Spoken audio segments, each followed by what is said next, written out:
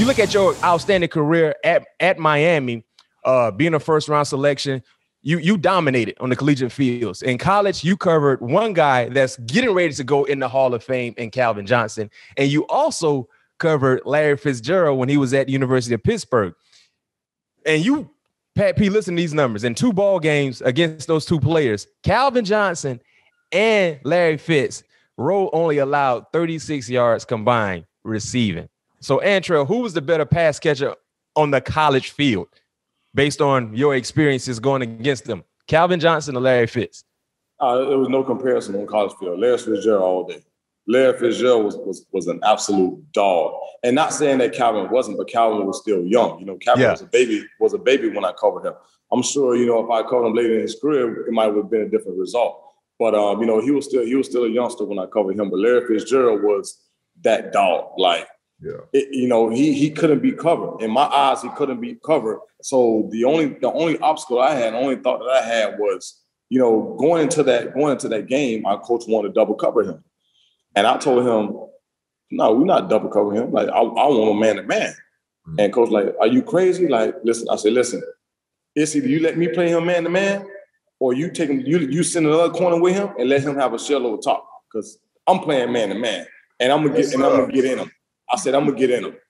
And he was like, what? I said, listen, if I'm not playing him man-to-man, put somebody else in my spot. It's cool. But I said, I want a man-to-man. If he beat me, make him earn it. Like, he gonna have to show me that he gonna beat me. I'm not gonna give him the victory without him, you know, without me even being tested. I said, that ain't gonna happen. So what I did was I studied film all week. I studied film. Larry Fitzgerald wasn't a blazing guy. So I knew, you know, my strength was putting my hands on. So one thing I knew about Fitzgerald is if the ball touched his hand, it was caught. Like, it was nothing you're gonna do. The ball was gonna be caught. So my whole obstacle that whole week was challenging was, don't let the ball touch the receiver's hand. Don't let the ball touch the receiver's hand. His highest point, we couldn't jump with him. For some reason, he might not have the highest vertical, but his timing is impeccable. You remember Super Bowl. You know, his timing is impeccable. Ike, right there. Ike got his hand all in it, everything. Still come down with the ball. But that's who Fitz was. So I couldn't let him catch the ball. And we just had a great game plan. And he was challenged. You know, our goal of that game was to give it to Fitz. We didn't care about anybody on the team but to give it to Fitz. And he got it. You know, he ended up scoring at the end of the game. He went to the different side, and I think they ran like a crosser route, and he scored in the game. I was mad because I wasn't on him. But, you know, man, he was the best I've ever seen at a wide receiver position in college football. Yeah, Larry was on. I remember watching that game. Yeah, that was a hell of a game because you guys went down to Pittsburgh, if I'm not mistaken. Right. Yeah, right. I remember that game. That was a hell of a game. Yep. So, Rolle, tell me this, because I had the opportunity to get recruited by Miami. Why does it seem like top recruits don't have the same interest in Miami as they used to? Because they all going to Florida State. Well, you know, well, he said it right. Florida State and Miami pretty much on the same level right now. They ain't popular. They not popular right now. They ain't popular. Nah, it's not the same. You know, and I'll be honest and tell everybody it's not the same. Listen, when we played Florida State back in the day, we knew, listen, this game can go either way because they got some dogs. Right. They got some dogs. And then like me being on the defense side, right? And I know my offense. I know the receivers I go up against every day. And then I go and I see Matt Daddy at that corner. Then they end up getting the freak Cromartie at corner. I said, man, it's going to be a long day for these boys. And it just seemed like everything was so porous. Like their defense was intact. In order for you to beat them, like they had to be the ones to make a mistake. Like, because it was just, they scheme. It just seemed like it was just perfect at all times. I'm like, damn, like, are these boys really that good or is the scheme that good? But them boys played ball. So it was like that on both sides of the table. You know, offensively, they had so many weapons. And then when they got Greg Jones, it was like, man, when y'all came out of Miami, he murdered us. He murdered us by himself. I think he had probably like 200-some yards. At 02, it was that 02 matchup, 2002 matchup. Yeah. Oh, man, it was bad. That's why I left. It was bad. It was bad. But they don't carry the same weight, man. It's the players are not the same. The leadership is not the same. And, you know, I'm not a big fan of recruiting a guy because of the stars, 4 stars, 5 stars, this, that, and the other. I'm not saying that that's what they're doing, but whatever it is, it's not converting to being a dog on the field. Mm-hmm. I'm not seeing enough dogs. You might have one, you might have two, but when we played, Matt, we had 30, 40 dogs. Okay. We had dogs that weren't even touching the field. I think that 2002 matchup when we came down to Miami in the Orange Bowl, both teams combined to have like 35 pros. Oh, between us and Miami. 35 pros. Think about that. Easily. And might even be more. Yeah, might even be. Yeah. We talk about some of the young guns and some of the young kids, but yeah, we had it was 30 plus pros between Miami and Florida State. Yeah, but it's not the same. But when you have schools with such tradition, like the LSU's, the Alabamas, guys are leaning more towards those schools because they're producing. Even if they not sending 100 first round draft picks, and LSU been killing it, Alabama been killing it. Those guys have been consistent, top tier for at least the last 10 plus years. They're the epitome of college football. The Clemsons of the world now. Those guys are playing ball. And, when you get kids from South Florida, we follow the trend. We follow, okay, let's see what's popping. Let's see what guys are selling. Let's see, and your program got to be booming. If it ain't booming, they're not gonna go just because it's the youth, And back to credit your response, I definitely agree with that, because when I came out, it was between 2007 and 2008 when I was getting recruited by Miami. Like you said, it wasn't the same, because I'm a huge UM fan, was a huge UM fan growing up, watched every single game on Saturdays. But going through that recruiting process, it was like, it feels a little different. Like you said, going to practice, seeing the guys, wanting to kill each other. And next thing you know, they all buddy hanging tight. But once it's back in between those lines, it was totally different. And I just didn't get that same feel, because I used to come down there and watch you guys. I forget what they used to do with you guys. It's like the springtime when they used to let the fans and stuff come watch you guys. Spring Fest. Mm-hmm. Yeah, I don't think you remember this, but that's like around when that Nike camp had just came out, and they used to host it at the University of Miami. Yeah, it used to be a great time coming down there and seeing all you guys, Sonors, you. I remember seeing Devin Hester down there. So, but to credit your response, like I said, it definitely wasn't the same. I think getting those guys. I think, like you said, once the recruiting process came such a big deal, I believe they just started wanting to go after those 5-star guys so they can be a top-ranked recruiting. Right. But yeah, it definitely wasn't the same. That's why I didn't go there. I feel you. I feel you, because we started having that drop off my last year. Yeah. I just noticed that the guys we were bringing in weren't the guys that left before me. Right. And they weren't like myself. They were. It was different. It was a different ball game, and I noticed it. So when Miami started that decline, I wasn't surprised. Right. Let me throw a date out to you. See if you remember this date. November the 18th, 2007. What happened on that date?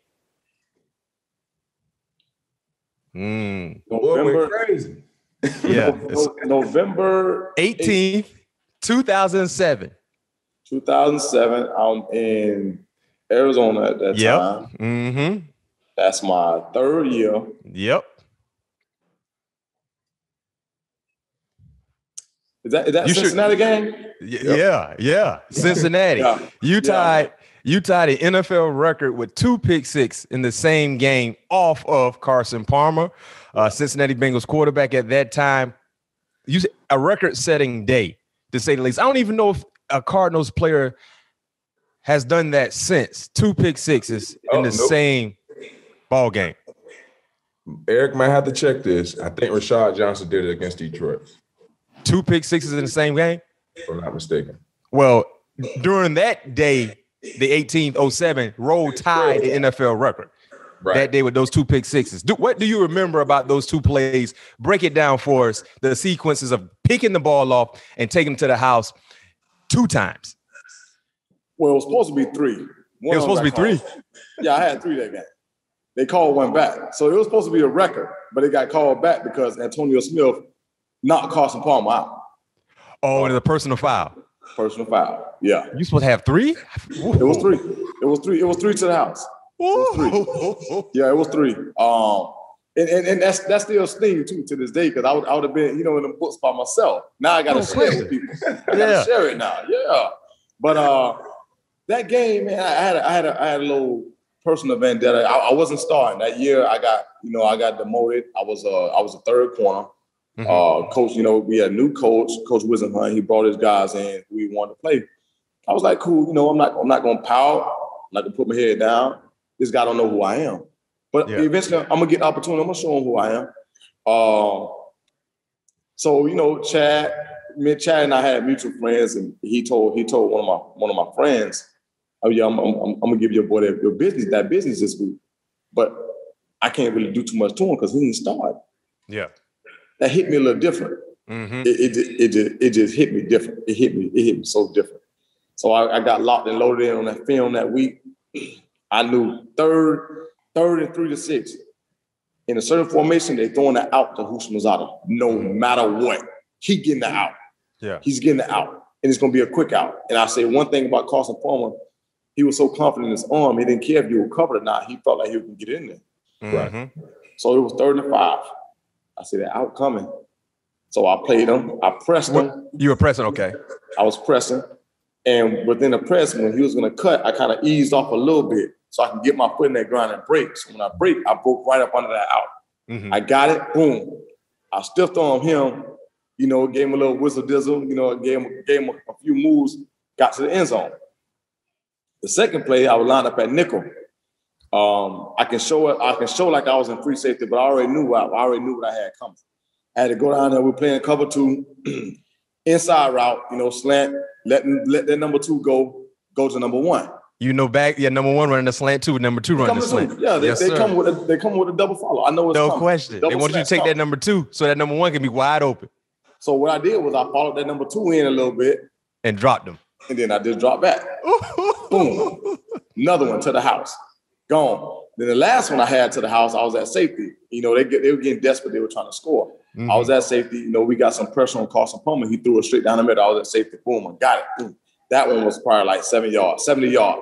Took that one to the house, and that's where the penalty came in because Antonio. Who was it? Oh, Antonio cleaned his clock. And it was a legal hit, but just because back then it was on the quarterback, we called a personal foul. It wasn't a nasty hit, wasn't nothing outrageous. He just blocked them, but he got them good.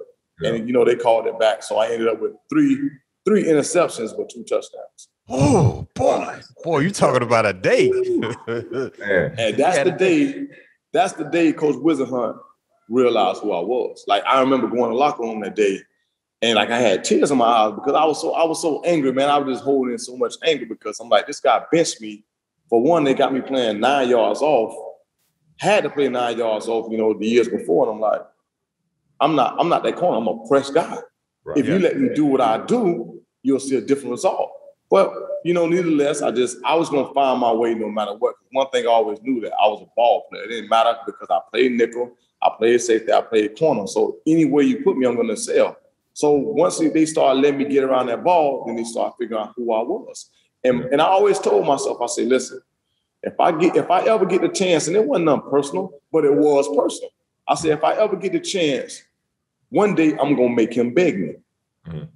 I said, one day I'm gonna make him beg me. So when that free agency came around, I got my wish. And they could have offered me the house. Honestly, I wasn't going back to Arizona just because of principle. I felt a certain type of way. I wasn't going back to Arizona. My mind was made up before any negotiations even started. I wasn't going back there because I was a man of principle. I felt like I really wasn't given a fair shake. And then I ended up making my way. And now you want me to stay. I said, but I'm gone. I'm gonna go take my talents to South Beach. Hey, I love it. So now you're talking about obviously in that 2007 game, you just alluded to playing different positions. You played nickel, you played safety.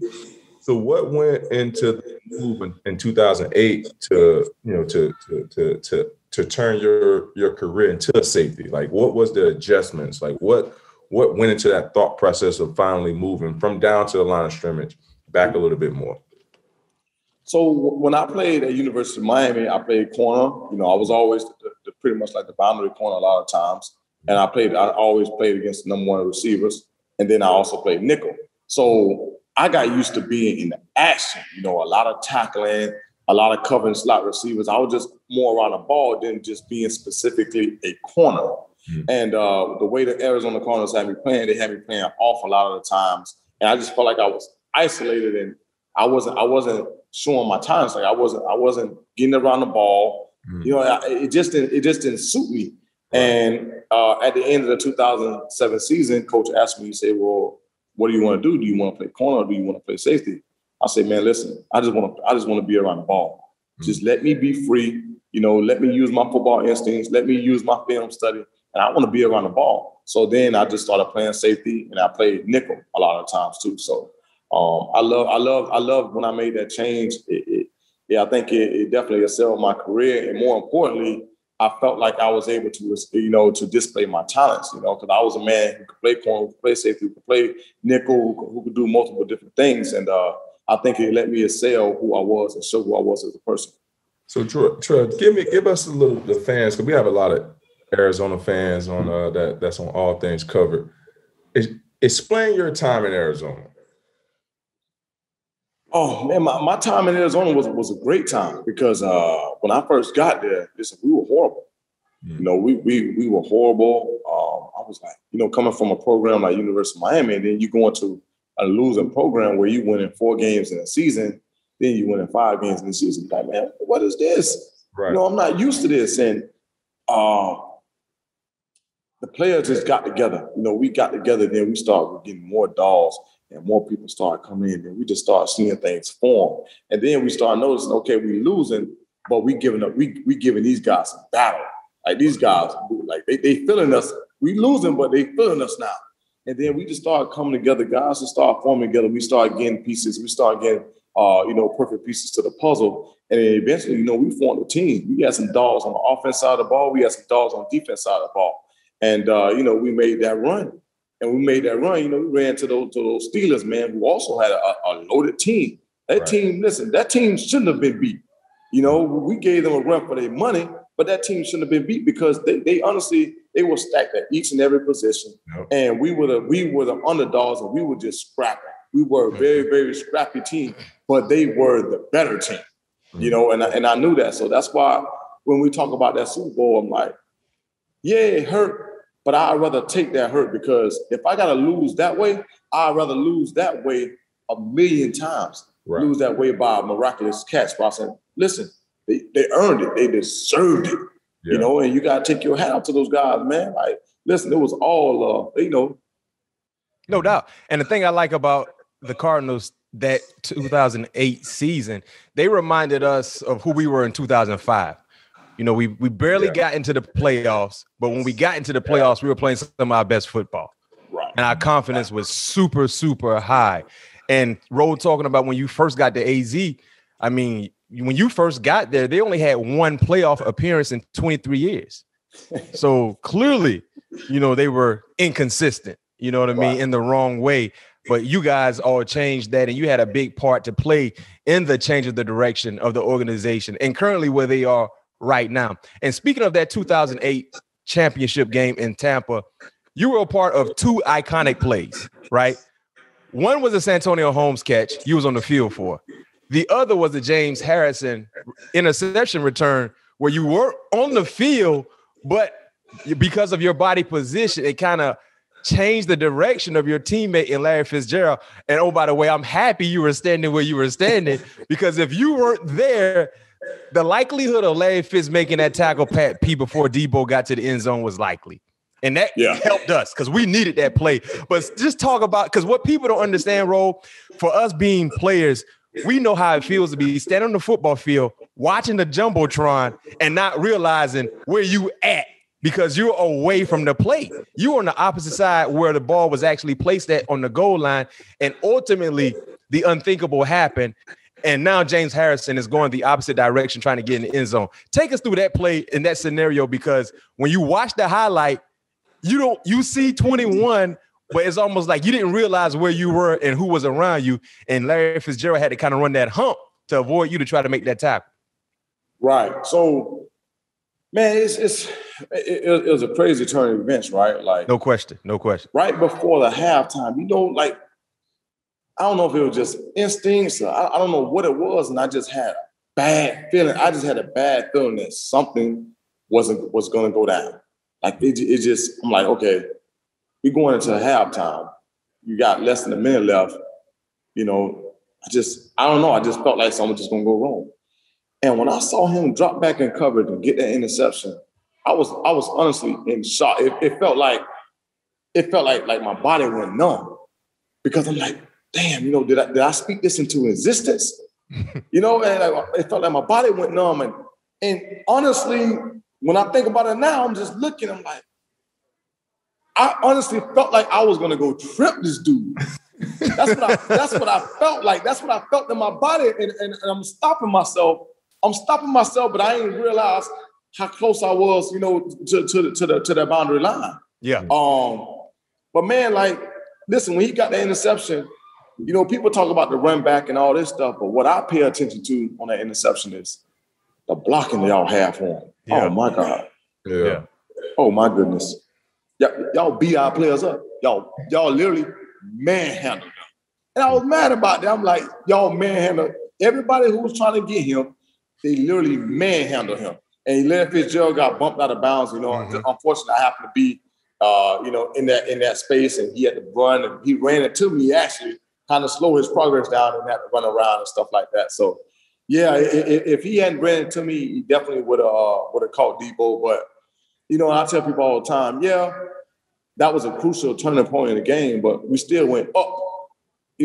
In that game, we still went up. Mm-hmm. So no matter what happens, the game still played out exactly the way it was supposed to be played, and the better team won. Did we have a shot? Absolutely, we had a shot.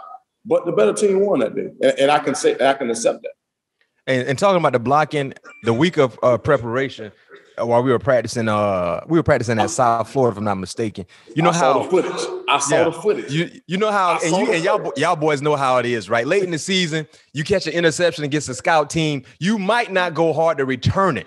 You might get a little lazy, throw the ball back, get ready for the next play. So we were doing that. We were catching the ball, and it was in the rain, but we wasn't returning. Mike T, Dick LeBeau, they called and said, listen, man, when y'all catch an interception, I need the cavalry in front of the ball, the man with the ball, and y'all run to score. Because if y'all do it now, y'all going to do it on Sunday. And, we hear those things from coaches. We hear it, and it kind of doesn't really resonate like that. We're like, okay, we're going to do what coach say do.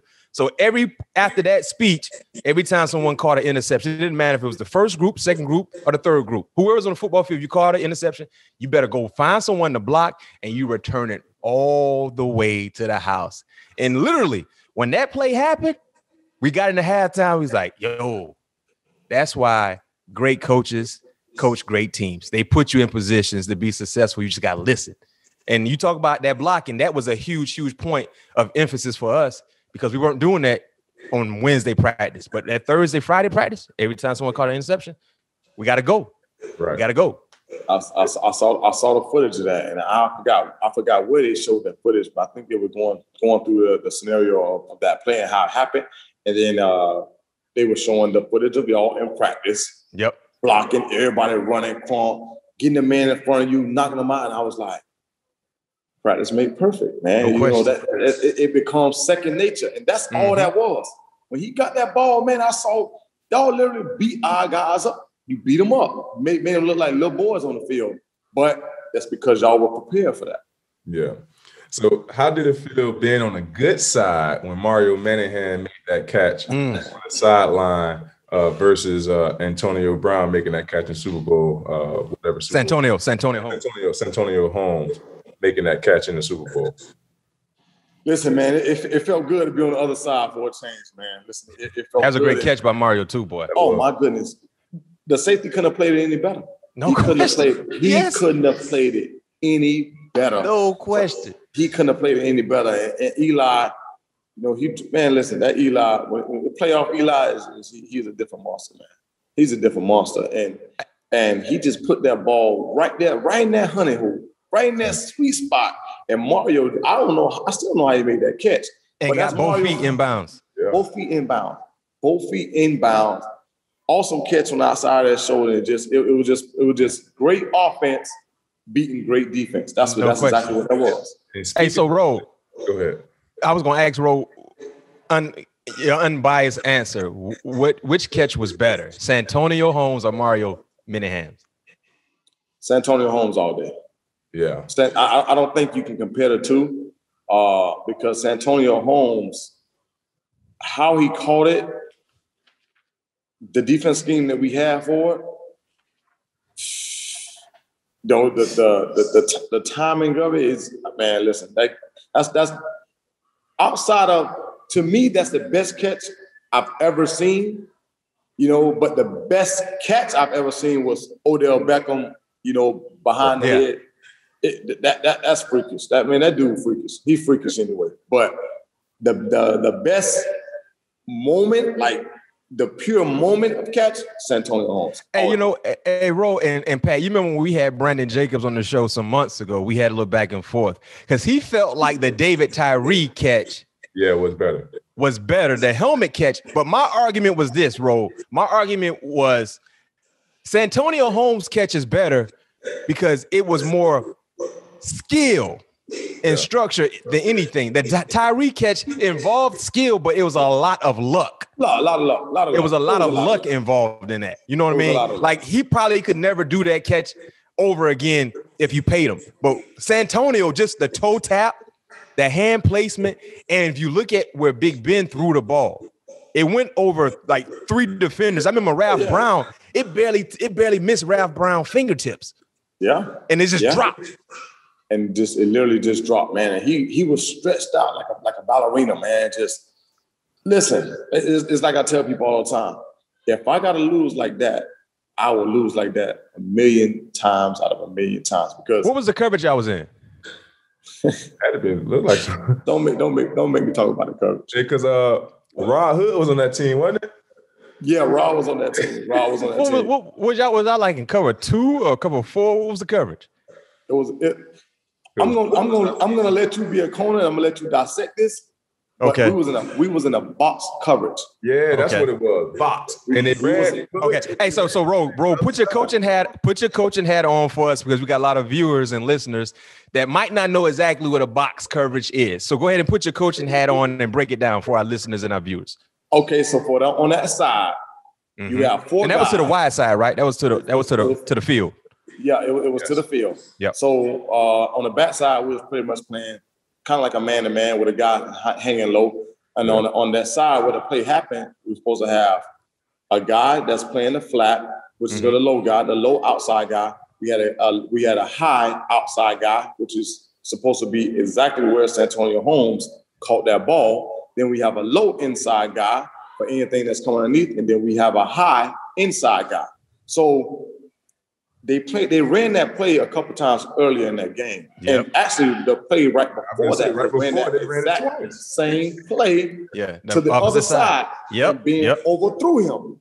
So the coach knew exactly what was coming and put us in the perfect coverage if the coverage was ran the right way. Yeah. The perfect coverage. So mind you, we have a low outside guy and a high outside guy. They threw the ball exactly what a high outside guy is supposed to be. So the high outside guy went and attacked the lower route, the shorter route, and left the hole. He attacked the shorter route. His feet just a little bit. He attacked the shorter route. When Ben Roethlisberger threw the ball, dropped down low, and it left the open air. Francisco tried to do the best he can to try to come over there and make a play, but it was greatness. Yeah. It was greatness.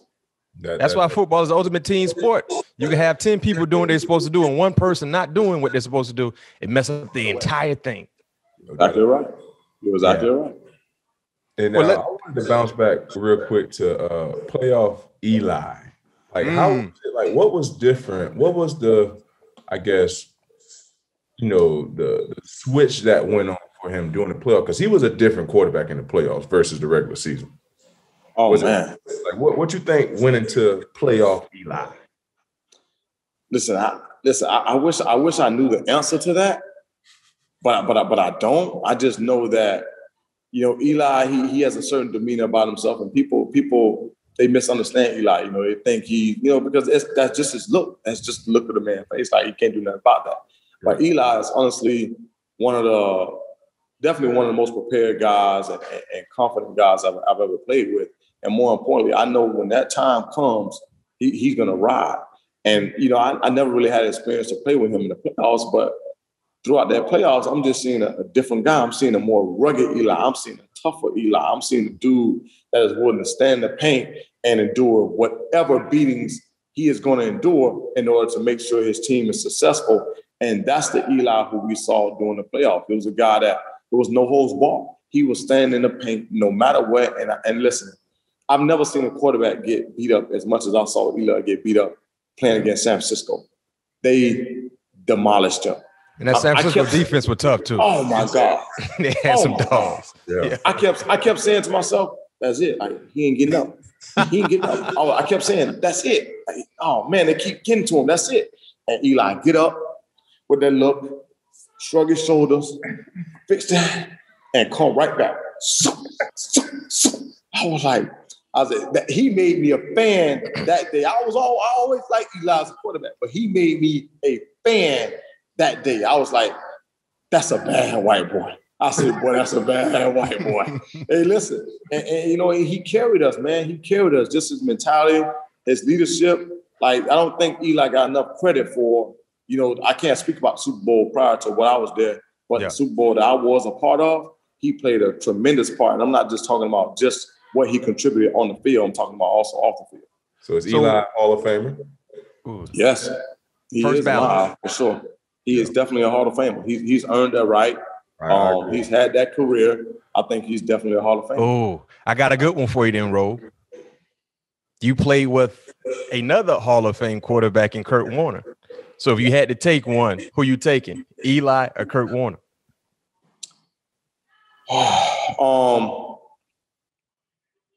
I think I would. It depends on what are we talking about? We're just talking about just straight quarterback. One game. You need to win one game. Because you talked about playoff Eli going to a whole nother level. And Kurt Warner, did some pretty good things too. I've seen one game. Kurt Warner. I've seen Kurt Warner. When we were playing against Green Bay, it was just nothing that we can do. It was just nothing that we can do. Aaron Rodgers was. I'm talking about. Mac had some coverage sometimes, and I honestly felt bad for Mac that game because his coverage was so tight. Mm-hmm. When I tell you so tight, it was so tight that it couldn't be any better. And Aaron Rodgers was throwing that ball, the back of the receiver's ear. He was throwing to the ankles. I'm like, there's nothing that you can do. There's honestly nothing that you can do. And that guy went into a mode, man. I was like, we went into the court. Kurt, you gotta keep scoring, man. We ain't gonna stop him. And he kept scoring too. Man. Yeah, I didn't know he was even capable of that. But I was like, Aaron Rodgers is something different. But I will still have to go with for one game. I'm gonna take Eli. I'm gonna take Eli for one game. I'm gonna take, and that's a very, very hard decision to make because the surgeon Kurt put that glove on. He go to work. That little saggy glove. He go to work. But I just think that if you put Kurt Warner in the game against San Francisco, I don't think you have that same outcome. Yeah, I agree. I don't know if Kurt would have been able to endure what Eli endured in that game. And that's the only reason why I make the decision that I said. Yeah, because that was you guys were in San Francisco that playoff game. In San Francisco, and they had them. They had them dogs on that team. Justin Smith, Patrick Willis, Bowman, Alden Smith. Yeah. Oh yeah. Yeah. They had what's the corner name? Carlos Rogers. Yeah. 38. Deshaun Golston. Yeah, who will come in that head first. They had Dante Whitner. Dante Whitner. Yeah. They had them. I think Amon Brooks was on that team also. They had Amon Brooks. Brooks was on that team, Yeah. I was surprised. I honestly, I don't know how y'all won that game. Anyway, I was surprised. It was a punt. It was boom. Two of them. Yeah, two. He dropped two like back to back. it was a battle. It was a battle of defenses that game because we knew they had a kicker that honestly, if they got to the 50, it was a possibility he could have made a kick, a 67-yard field goal. It was possible. It was possible he could have made it. So we as a defense, we were like, listen, we can't let them cross half field. We can't. Because if they cross half field, they're going to just keep kicking field goals. So it was a defensive battle the entire game. Yeah. Hey, last question for you, Ro, before we transition to the superlative part of this show. I know you're still much involved with the New York Giants. And currently, the expectations are getting higher for the ball club this season with all the additions they've made offensively and defensively. You look at another year, Daniel Jones will have under his belt. You get a healthy Saquon Barkley back. Bradbury played good football. You signed Adoree Jackson. You got Leonard Williams. Galladay was a big acquisition from the Detroit Lions. What are your expectations for the Giants this upcoming season? And what do they need to do to turn the corner? I think in Judge, they have a coach that they believe in. I think they have a coach that understands them as an entirety. It's time for them to get back to playing ball. It's time for them to get back to winning. I think they've had so many losing seasons at this point with a lot of key players that can put you in position to win. But I think it was just about them gelling as a team. And I think they found themselves throughout a lot of the parts of last year.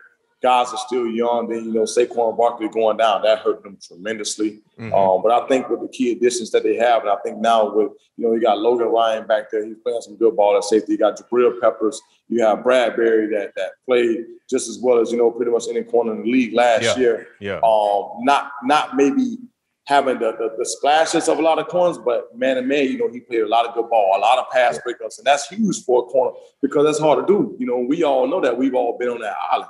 So I think now it's the guys that they've had there, the Ingrams, the Sterling Shepherds. I think once those guys play to the level of expectations that we all think that they can play at, and then with the key additions that they have now, I think they can be a team that can be they can be a team to be reckoned with. Yeah, do you think Daniel Jones is the guy? Yeah, I was just about to say that. You about to ask that question with great minds think alike. You think Daniel Jones is the guy? I think Daniel Jones. I can't say he's the guy because it's only been 2 years for him, right? You see some great things from him. Then you see some times when he get pretty sloppy. It seems like he forces a lot of passes. Right. He has to do better with protecting the ball. And they show he put a little muscle on in the offseason and stuff like that. Do I think that's going to transition to football? I don't really think so. But I think his mindset and who he needs to be for that organization and who they expect him to be, I think he has the skill set, but I think, he has a lot of work to do. He needs to do a lot of studying. He needs to feel very comfortable within himself and believe in himself that he can go out there and get it done. And I think he can be the guy, but I don't think he's the guy just yet. So long story short, this is a make or break year for Daniel Jones. It has to be. No doubt about it. Correct. Yeah. And I think his biggest problem is, like Antrel alluded to, is just turning the ball over. I mean, no question. You can't win if you turn the ball over. Protect the ball. And obviously missing Saquon Barkley is a huge dent in the offense. But as a quarterback, you can't turn that ball over because you're giving the opposite team more possessions. So if he understands what he needs to do in order to put his team in a winning position, which is converting on third down, putting the ball in the right place and limiting those turnovers, I think he can be the guy because he got all the athletic ability. He's he got a little bit of mobility in him, very strong arm. I think the offense fit with Jason Garrett being there as the offensive coordinator. I think that tailor makes his game a little bit. But it's just going to come down to Daniel Jones. No question. Turning the ball over. If he falls on his face this year, not literally speaking, but just from production, they're going to look elsewhere in 2022. I think right now the NFL is only giving these young quarterbacks 3 years. Yeah. You got 3 years to really show you could be the future. We saw what happened with the Jets and Sam Darnold. I mean, you got 3 years to show, what they can, hang their hat on your shoulders to be successful. If not, they're going to be looking elsewhere. So I agree with you guys. I think this is a make or break year for Daniel Jones. Now we're going to transition to the superlative part of the show. Ro, we want your unbiased, honest answer. First question for you. Hurricanes Mount Rushmore. We had Santana on the show a few episodes ago. I'm going to read you his Mount Rushmore, right? His top 4 players to ever play for the University of Miami. He had Michael Irvin, Gino Torretta, Edgerrin James, Ed Reed. So who is your Mount Rushmore of Hurricane players? Okay, so I'm gonna go 2 off. I'm gonna go 2 defense. I'm gonna go 2 offense. Gotcha. So for defense, I'm gonna take Sean T. Uh-huh.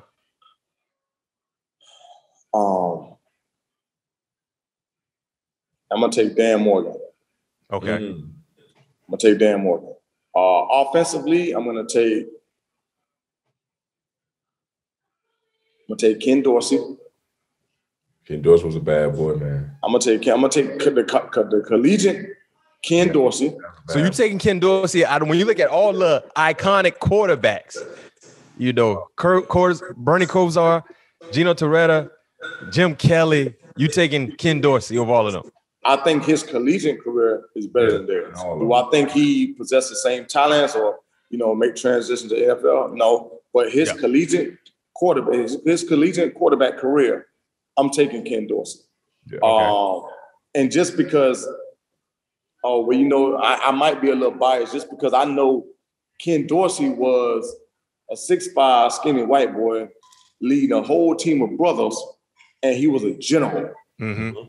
He was a general. We followed what Ken Dorsey wanted. Like, he was a general. And for me, that spoke volumes to me because I've never, ever seen that before. I didn't see that before. Yeah. And you know, we follow suit. And then offensively, I'm going to go Mount Rushmore.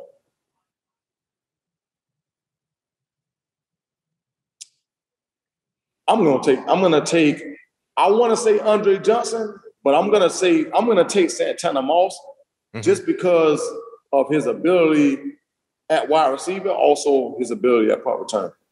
Okay. Yeah. Okay. So Dan Morgan, Sean T, Santana, and Dorsey. Right. Okay. Best atmosphere you ever played in. Ooh. It could be college or in the league. Ooh. Best atmosphere I've ever played in. I'm not going to say Super Bowl because that's obvious. Right. I would probably have to say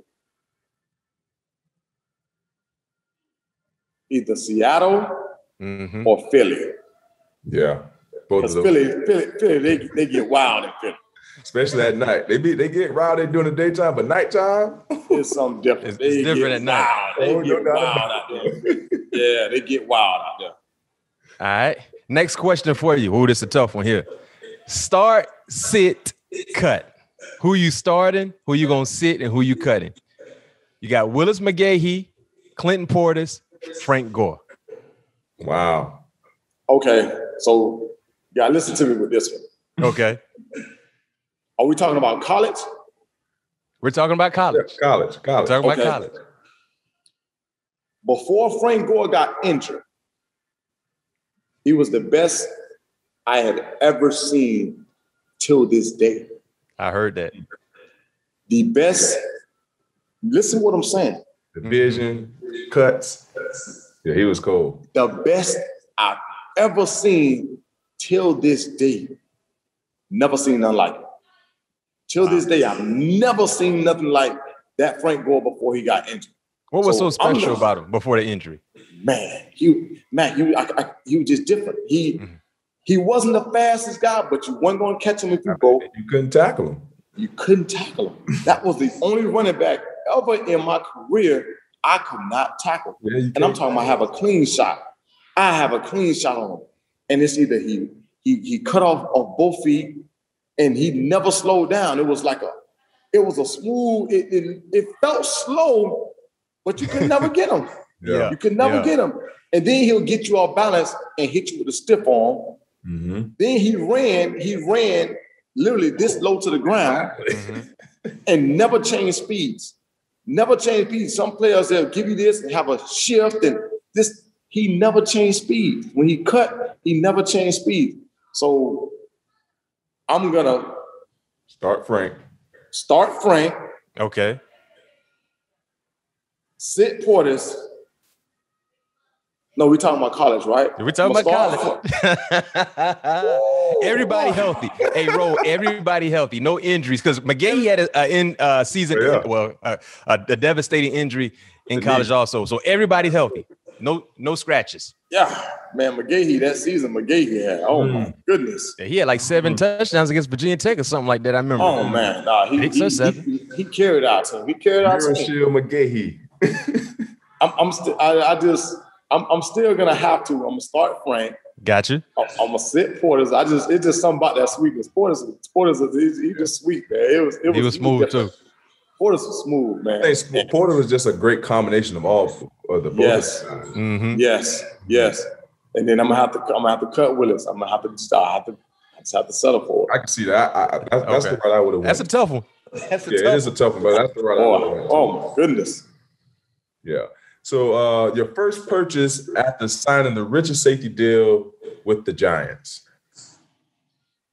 My first purchase. Well, I already had everything I wanted. Yeah, I'm gonna say you already had it, but it ain't nothing like when you get the second contract. Right, you're right. Right.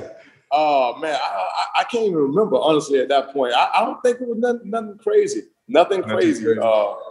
Yeah, not nothing crazy, man. Because at that point, once you have your house and you have your cars, and you had he had the red Mazda, the red Mazzy. I still got it next to Smooth. Hey, smooth. Hey, you still got your old school too? I still got the dunk. Pat, he got a nice dunk, man. Pat. He got a nice dunk, Pat.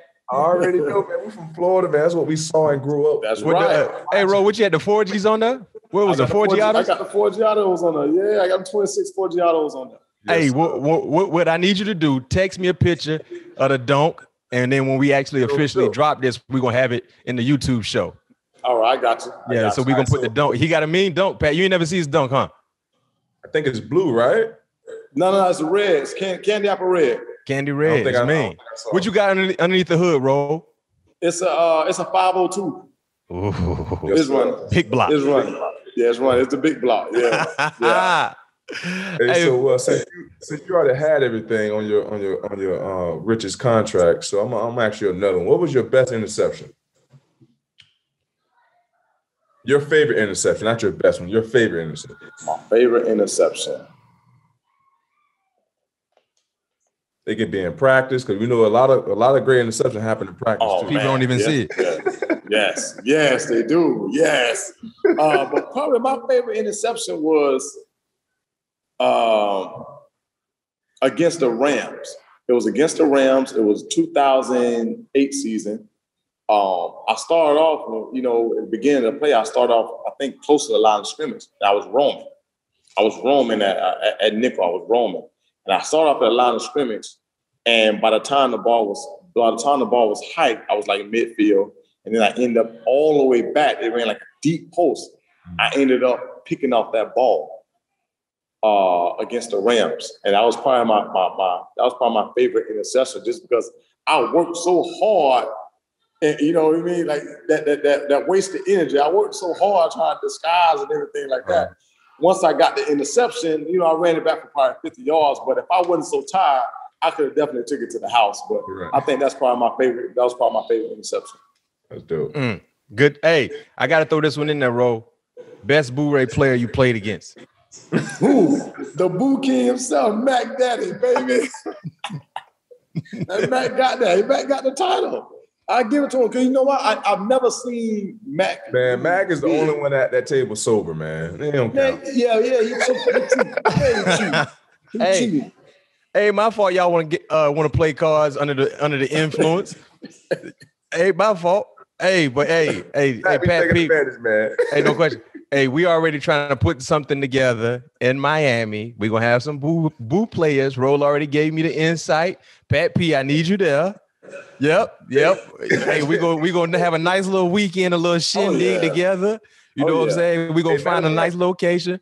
I'm gonna be down there for the Rolling Loud, the 23rd through the 25th. When y'all thinking about doing this? I'm gonna be down there from July 23rd through the 25th. And I'm gonna be gone. My son got the World Jiu-Jitsu tournament in Orlando on the 24th, so I'm gonna be gone there. But we'll figure something out soon. We got time. We got time. All we need is like a good 2 days. That's it. A day and a half. That's it. Get everybody down there. and somebody gonna get Bop City, and we gonna break bread together, and we gonna boo each other. Oh yeah. We gonna boo each other. Trap down there too, man. I ain't seen Trap in a while, man. Yeah, let's get all the boys together, man. Let's get all the boys together, man. Have a Boo-Ray festival, man. Boo-Ray festival, man. Oh yeah, that'll be good, man. Thank you for joining us here. All Things Covered. Pat Peterson, Brian McFadden, man. Pleasure is ours. Definitely insightful, entertaining conversation, man. Friend of the show, you're always welcome to join us at any given time. And don't forget to send me that picture of that dunk. And we're gonna keep people involved about this Boo-Ray date that we're gonna have set up and let everybody know who's gonna be there. All right. No, I appreciate y'all, man. Love y'all boys, man. All right, bro. Same here, my guy.